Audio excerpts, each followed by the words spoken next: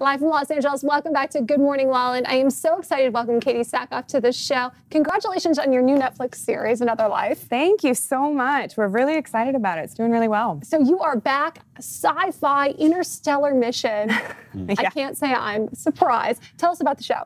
So the show is about an alien artifact that lands on Earth, and my character plays a retired astronaut who is in the military, and they pull her out of retirement to lead a young group of astronauts into space to determine if it's friendly or if it's a threat. So, and we realize very quickly that things are not going to be easy. Let's take a look at the trailer for Another Life.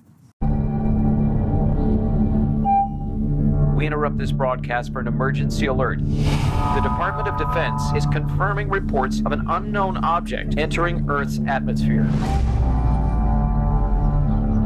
An alien artifact landed on Earth. We need to know why. And they want me to lead the mission. Our first contact with an alien civilization is a risk. People will die.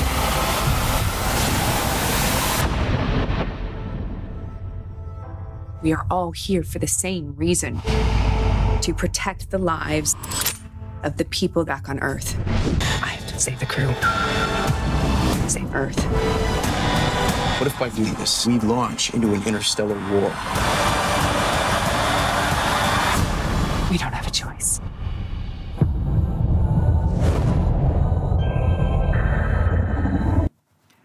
Everyone loves a woman with a mission. Just your average Wednesday. I look at the trailer, you know, I can't help but look at your arms. Like, what are you doing? We want to know all about your arms and your workout. Funny. Oh my gosh, I get asked about my arms so much. My workout was very strict for this. I wanted her, my character comes out of cryosleep in the very beginning, and I wanted her to look as if she was, her satiation was minimum, what they needed to stay alive. You know, I said that, I made a joke the other day, you're not getting McDonald's in cryosleep, you know, you're getting what your body needs, and I wanted her to look very lean and sinewy. And so it was a lot of working out and restrictive calories, but on a normal like basis, I just lift very light and sort of. I just did a Spartan race though, so that's probably why they're a lot more muscular now than they were on the show. Yeah. So, very light. Yeah, no work at all. I was an athlete when I was younger, so I just naturally, you know, lean towards characters that are more physically active, and I really enjoy it in my personal life. So well, and fans might recognize you most obviously as Starbuck from Battlestar Galactica. Yeah. So what attracts you to these powerful roles, women on a mission? Yeah, you know, when I was a kid, there weren't a ton of women, strong women on television. So I grew up wanting to be Bruce Willis because that's what I had. You know, we had Linda Hamilton, we had Sigourney Weaver, we had Lucy Lawless, but we didn't have an overabundance of these strong women. And so I always leaned towards those characters. My dad and I grew up watching sci-fi together. He gave me my love of it. And so it's sort of paying homage to him and doing things that he wants to see, but also giving young girls and women sort of characters that are role models that I didn't have growing up. So I've got to be honest with you. When I made the drive from Michigan to Los Angeles, we had one box set of DVDs, and it was Battlestar Galactica. I kid you not. So from Michigan through Utah, Nebraska, and Wyoming, I watched Starbuck, and your character and you are so empowering. Literally, you got me through Michigan to LA.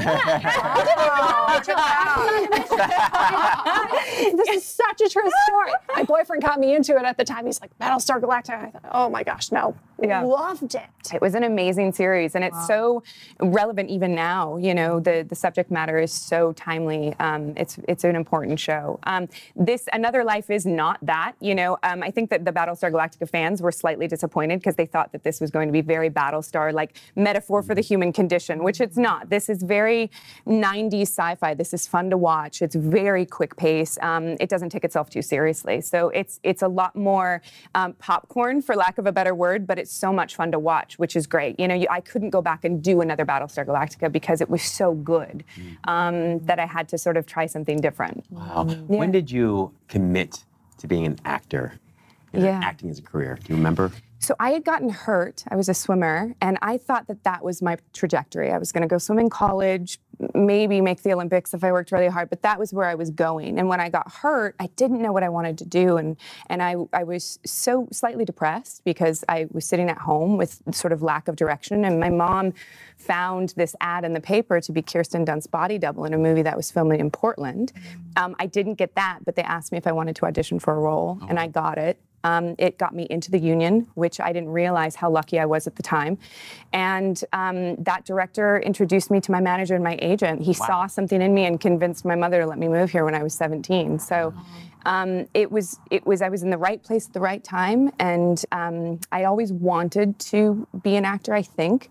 But I grew up in a really small town. Like, it wasn't something that seemed attainable. Yeah. Did you ever revisit that decision after you made it? Was there ever a lull where you just felt, oh, I don't know if I'm going to keep doing this? Yeah, absolutely. That's happened a couple times in my career, but I think what that forced me to do was realize that the business and this is not who I am. It is my job, and I needed to find things that gave me self-worth outside of the business to sort of like sustain me through those droughts. Wow, that's perfect. Yeah, so I think that it's, you know, we all associate and sort of define ourselves by what we do, and it's not who we are, it's just what we do, you know? It's a chronic illness in Los Angeles. It really is what we do. Yeah, it really is. And, you know, the fear is that we could spend our entire lives trying to attain our sense of worth by what we do instead of actually who we want to be and the things that are around us. So what is your mission? Who do you want to be?